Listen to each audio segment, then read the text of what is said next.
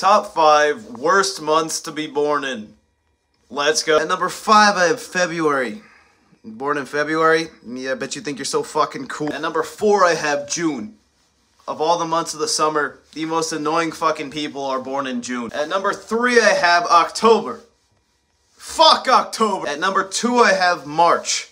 March is probably the most irrelevant month of the year, behind the next one. And at number 1, September.